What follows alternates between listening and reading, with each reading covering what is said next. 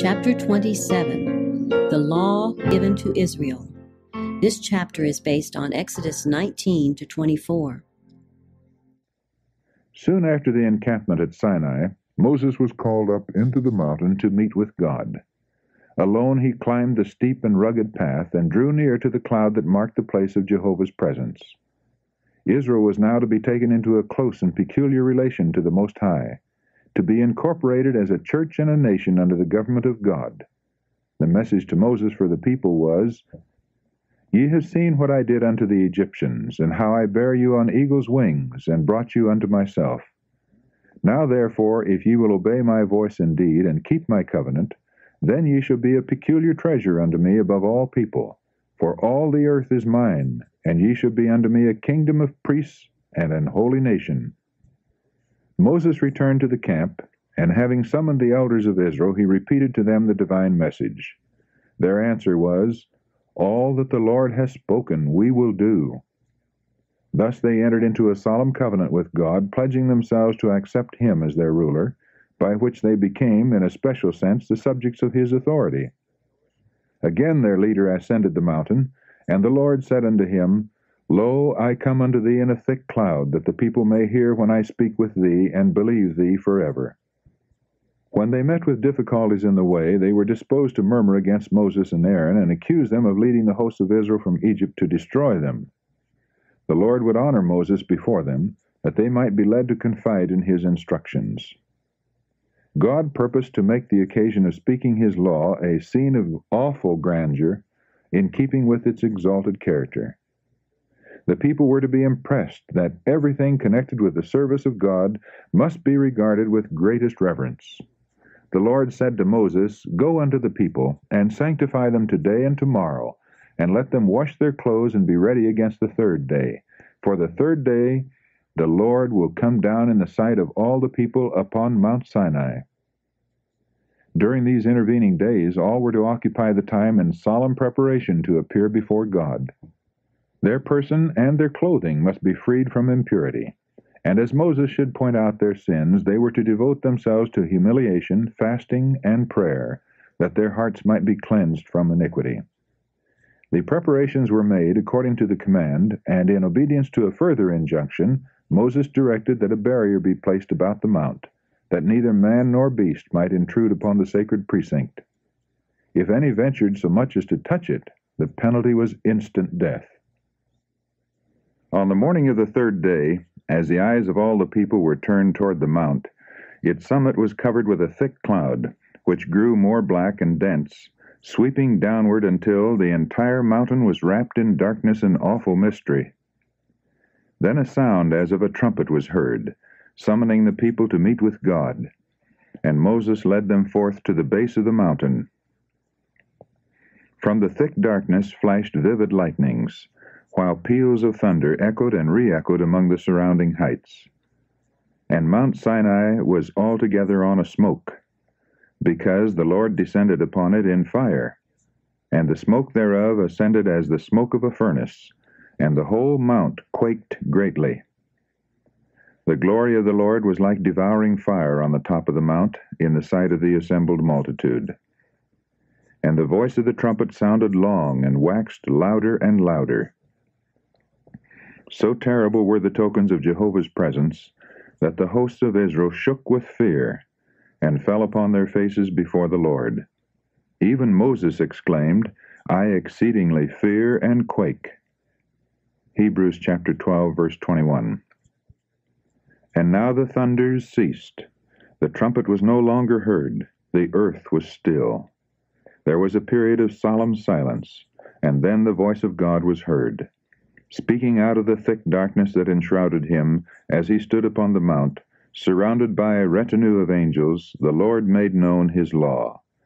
Moses, describing the scene, says, "The Lord came from Sinai, and rose up from Seir unto them. He shined forth from Mount Paran, and he came with 10,000s of saints. From his right hand went a fiery law for them. Yea, he loved the people. All his saints are in thy hand, and they sat down at thy feet. Every one shall receive of thy words." Deuteronomy chapter 33, verses 2 and 3. Jehovah revealed himself not alone in the awful majesty of the judge and lawgiver, but as the compassionate guardian of his people. I am the Lord thy God, which have brought thee out of the land of Egypt, out of the house of bondage. He whom they had already known as their guide and deliverer, who had brought them forth from Egypt, making a way for them through the sea, and overthrowing Pharaoh and his hosts, who had thus shown himself to be above all the gods of Egypt, he it was who now spoke his law. The law was not spoken at this time exclusively for the benefit of the Hebrews. God honored them by making them the guardians and keepers of his law, but it was to be held as a sacred trust for the whole world.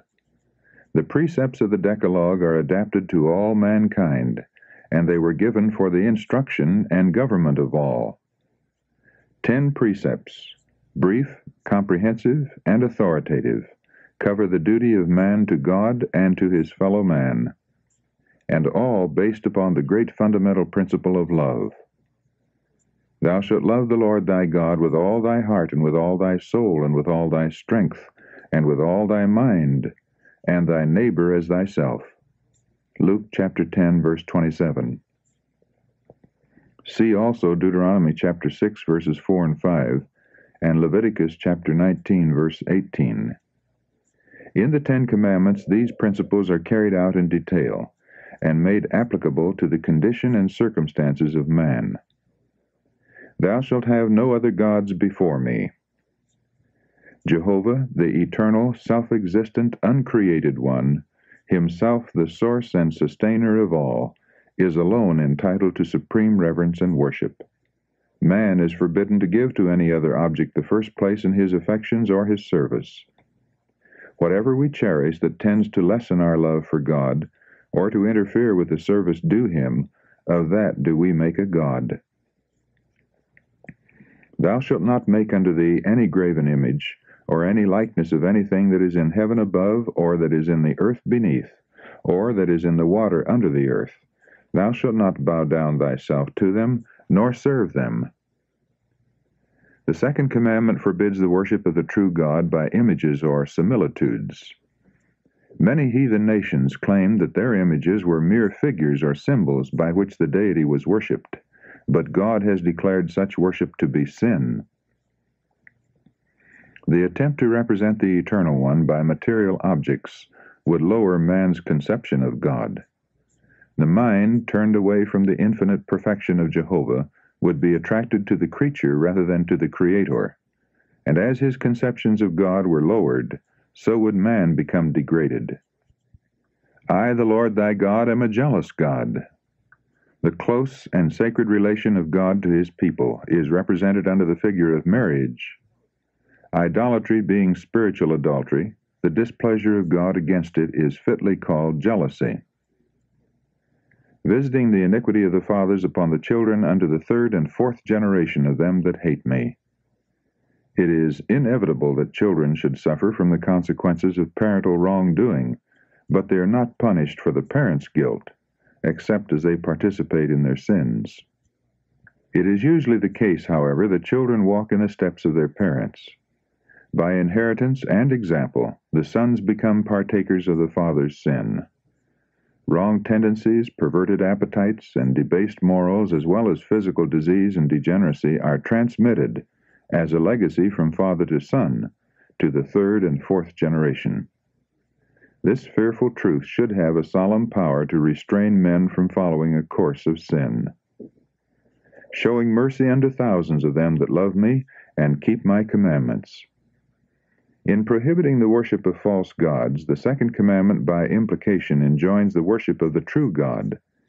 And to those who are faithful in his service, mercy is promised, not merely to the 3rd and 4th generation, as is the wrath threatened against those who hate him, but to thousands of generations. Thou shalt not take the name of the Lord thy God in vain, for the Lord will not hold him guiltless that taketh his name in vain. This commandment not only prohibits false oaths and common swearing, but it forbids us to use the name of God in a light or careless manner, without regard to its awful significance. by the thoughtless mention of God in common conversation, by appeals to him in trivial matters, and by the frequent and thoughtless repetition of his name, we dishonor him. Holy and reverend is his name. Psalm 111, verse 9. All should meditate upon his majesty, his purity, and holiness, that the heart may be impressed with a sense of his exalted character, and his holy name should be uttered with reverence and solemnity. Remember the Sabbath day to keep it holy. 6 days shalt thou labor and do all thy work, but the seventh day is a Sabbath of the Lord thy God.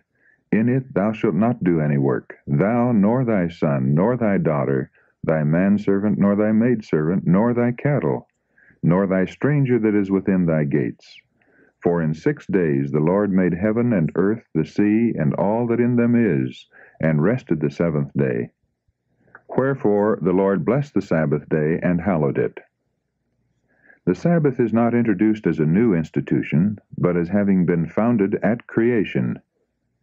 It is to be remembered and observed as the memorial of the Creator's work. Pointing to God as the maker of the heavens and the earth, it distinguishes the true God from all false gods. All who keep the seventh day signify by this act that they are worshippers of Jehovah. Thus the Sabbath is a sign of man's allegiance to God as long as there are any upon the earth to serve him. The fourth commandment is the only one of all the 10 in which are found both the name and the title of the lawgiver. It is the only one that shows by whose authority the law is given. Thus it contains the seal of God, affixed to his law as evidence of its authenticity and binding force. God has given men 6 days wherein to labor, and he requires that their own work be done in the 6 working days. Acts of necessity and mercy are permitted on the Sabbath. The sick and suffering are at all times to be cared for, but unnecessary labor is to be strictly avoided. Turn away thy foot from the Sabbath, from doing thy pleasure on my holy day, and call the Sabbath a delight, the holy of the Lord honorable, and honor him, not doing thine own ways, nor finding thine own pleasure. Isaiah chapter 58, verse 13. Nor does the prohibition end here.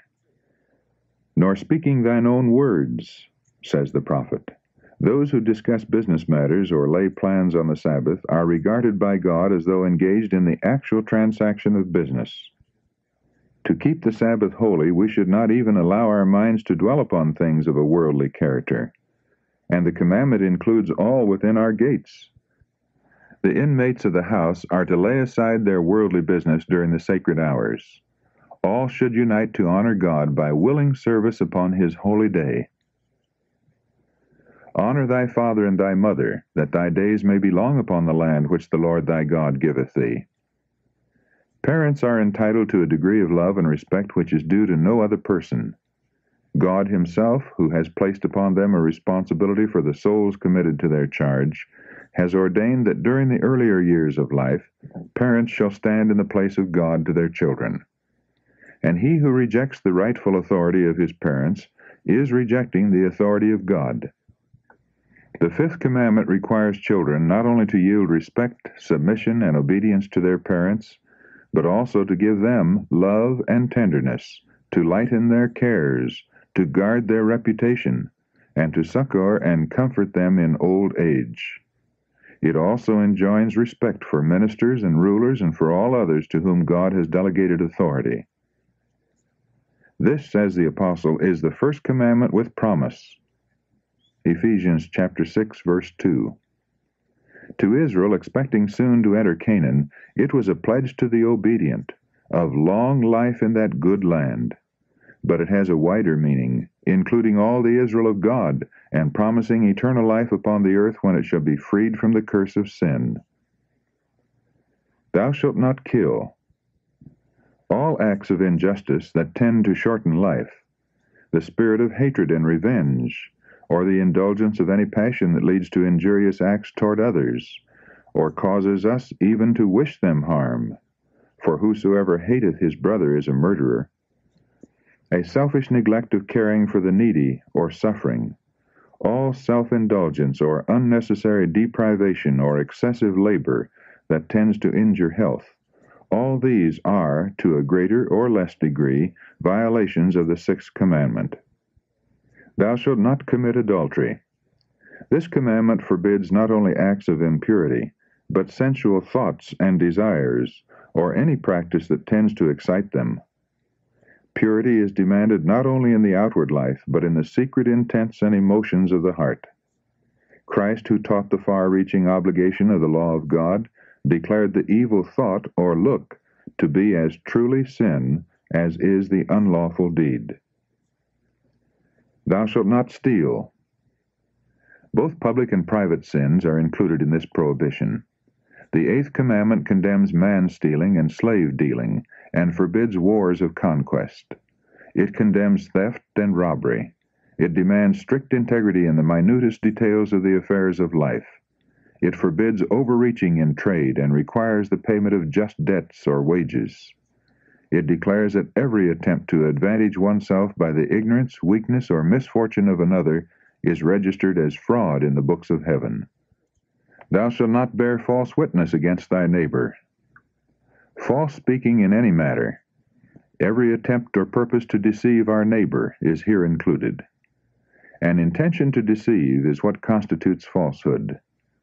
By a glance of the eye, a motion of the hand, an expression of the countenance, a falsehood may be told as effectually as by words. All intentional overstatement, every hint or insinuation calculated to convey an erroneous or exaggerated impression, even the statement of facts in such a manner as to mislead, is falsehood. This precept forbids every effort to injure our neighbor's reputation by misrepresentation or evil surmising, by slander or tale-bearing. Even the intentional suppression of truth, by which injury may result to others, is a violation of the ninth commandment. Thou shalt not covet thy neighbor's house. Thou shalt not covet thy neighbor's wife, nor his manservant, nor his maidservant, nor his ox, nor his ass, nor anything that is thy neighbor's. The 10th commandment strikes at the very root of all sins, prohibiting the selfish desire from which springs the sinful act. He who, in obedience to God's law, refrains from indulging even a sinful desire for that which belongs to another, will not be guilty of an act of wrong toward his fellow creatures. Such were the sacred precepts of the Decalogue, spoken amid thunder and flame, and with a wonderful display of the power and majesty of the great lawgiver. God accompanied the proclamation of his law with exhibitions of his power and glory, that his people might never forget the scene, and that they might be impressed with profound veneration for the author of the law, the creator of heaven and earth. He would also show to all men the sacredness, the importance, and the permanence of his law. The people of Israel were overwhelmed with terror. The awful power of God's utterances seemed more than their trembling hearts could bear. For as God's great rule of right was presented before them, they realized as never before the offensive character of sin and their own guilt in the sight of a holy God. They shrank away from the mountain in fear and awe. The multitude cried out to Moses, "Speak thou with us, and we will hear, but let not God speak with us, lest we die." The leader answered, "Fear not, for God is come to prove you, and that his fear may be before your faces, that ye sin not." The people, however, remained at a distance, gazing in terror upon the scene, while Moses drew near unto the thick darkness where God was.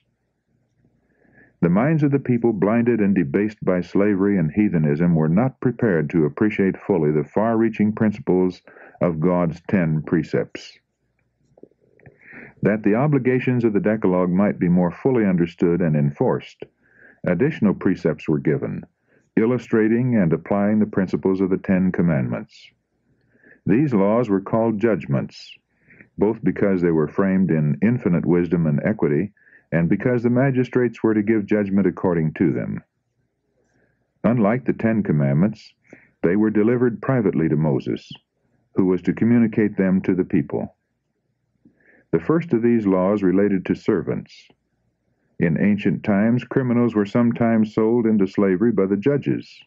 In some cases, debtors were sold by their creditors, and poverty even led persons to sell themselves or their children. But a Hebrew could not be sold as a slave for life. His term of service was limited to 6 years. On the 7th, he was to be set at liberty. Man-stealing, deliberate murder, and rebellion against parental authority were to be punished with death. The holding of slaves not of Israelitish birth was permitted, but their life and person were strictly guarded. The murderer of a slave was to be punished. An injury inflicted upon one by his master, though no more than the loss of a tooth, entitled him to his freedom. The Israelites had lately been servants themselves, and now that they were to have servants under them, they were to beware of indulging the spirit of cruelty and exaction from which they had suffered under their Egyptian taskmasters. The memory of their own bitter servitude should enable them to put themselves in the servant's place, leading them to be kind and compassionate, to deal with others as they would wish to be dealt with. The rights of widows and orphans were especially guarded, and a tender regard for their helpless condition was enjoined. If thou afflict them in any wise, the Lord declared, and they cry at all unto me, I will surely hear their cry, and my wrath shall wax hot, and I will kill you with the sword, and your wives shall be widows, and your children fatherless. Aliens who united themselves with Israel were to be protected from wrong or oppression. Thou shalt not oppress a stranger, for ye know the heart of a stranger, seeing ye were strangers in the land of Egypt. The taking of usury from the poor was forbidden. A poor man's raiment or blanket taken as a pledge must be restored to him at nightfall. He who was guilty of theft was required to restore double. Respect for magistrates and rulers was enjoined, and judges were warned against perverting judgment, aiding a false cause, or receiving bribes. Calumny and slander were prohibited, and acts of kindness enjoined, even toward personal enemies. Again, the people were reminded of the sacred obligation of the Sabbath. Yearly feasts were appointed, at which all the men of the nation were to assemble before the Lord, bringing to him their offerings of gratitude and the first fruits of his bounties. The object of all these regulations was stated.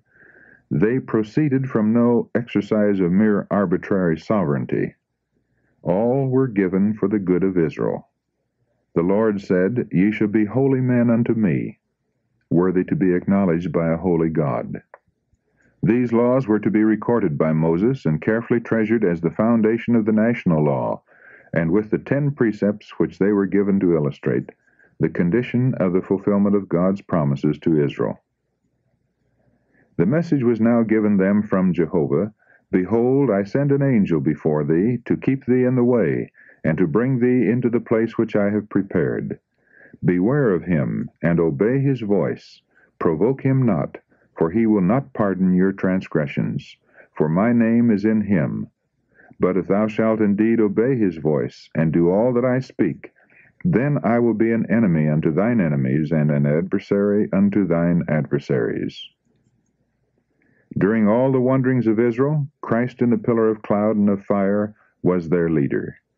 While there were types pointing to a Savior to come, there was also a present Savior, who gave commands to Moses for the people, and who was set forth before them as the only channel of blessing. Upon descending from the mountain, Moses came and told the people all the words of the Lord, and all the judgments. And all the people answered with one voice, and said, All the words which the Lord has said we will do. This pledge, together with the words of the Lord which it bound them to obey, was written by Moses in a book. Then followed the ratification of the covenant. An altar was built at the foot of the mountain, and beside it 12 pillars were set up, according to the 12 tribes of Israel, as a testimony to their acceptance of the covenant. Sacrifices were then presented by young men chosen for the service. Having sprinkled the altar with the blood of the offerings, Moses took the book of the covenant and read in the audience of the people. Thus the conditions of the covenant were solemnly repeated, and all were at liberty to choose whether or not they would comply with them.